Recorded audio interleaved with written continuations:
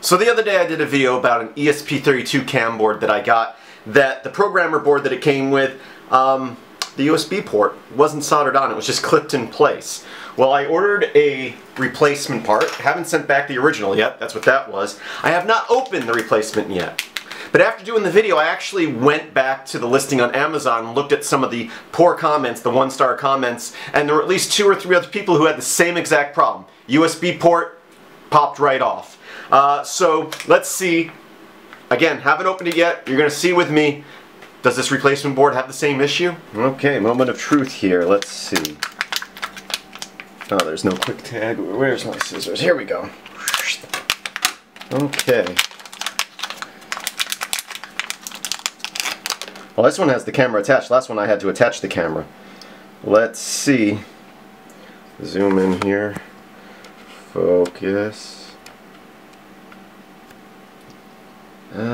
Doesn't look like there's much solder on there. Let's try plugging a USB port and see if it pops off. When I say plugging in a USB port, I meant plugging into the USB port. Let's do it. Well, it didn't pop off like the last one did. It doesn't look like there's any solder on there, but it's holding, so I guess I'll keep it. Well, again, I plan on turning this into a dash cam for my car. Where I can wirelessly access it when I pull my driveway and pull the videos with ease.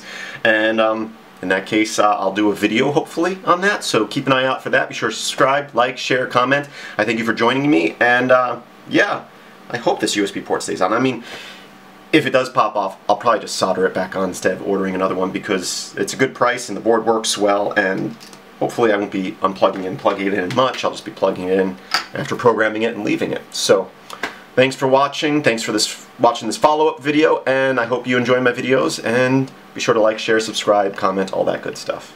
Have a great day.